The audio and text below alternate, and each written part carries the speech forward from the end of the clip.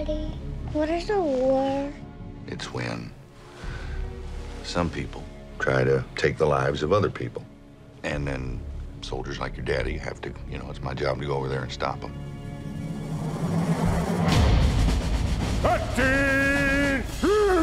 Welcome to the new cavalry. We will ride into battle, and this will be our horse.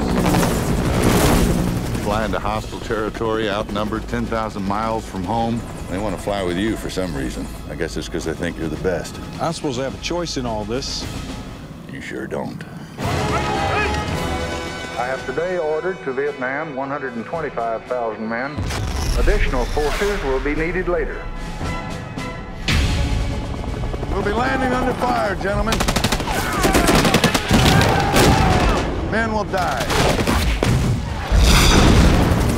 We are going into battle against a tough and determined enemy. It's pitch black. I can't see anything. We need illumination on the perimeter.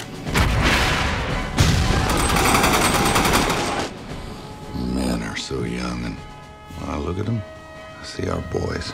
What do you think about being a soldier and a father? I hope that being good at the one makes me better at the other. When we go into battle, I will be the first to set foot on the field, and I will be the last to step off. But we will all come home together.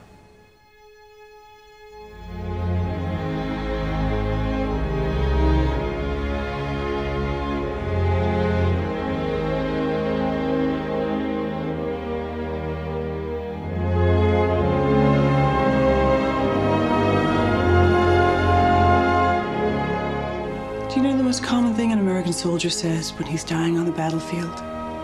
Tell my wife. I love her.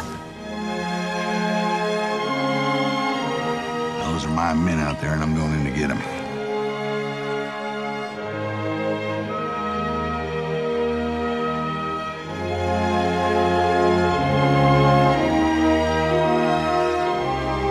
You men have done a hell of a job today. They won't get through us, sir. You can count on it.